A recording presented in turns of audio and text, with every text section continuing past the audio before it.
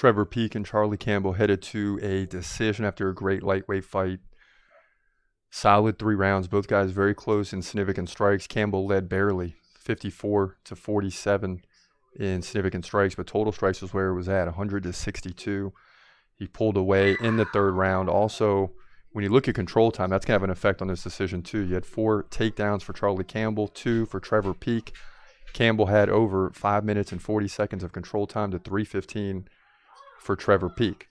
So it looks like, to me, he's going to get the victory. Now, the only thing I will say for Trevor Peek is he led 32-20 in head strikes. You have all these dynamics going into the decision as both guys come together now, and the judges got to sort it out. But for them, it's simple. They just pick round by round, right? So we'll see what they say. 30-27, 30-27, and 30-27. This is going to be easy. Yeah, Charlie Campbell. Charlie Campbell gets the win, baby, just like I told you he would.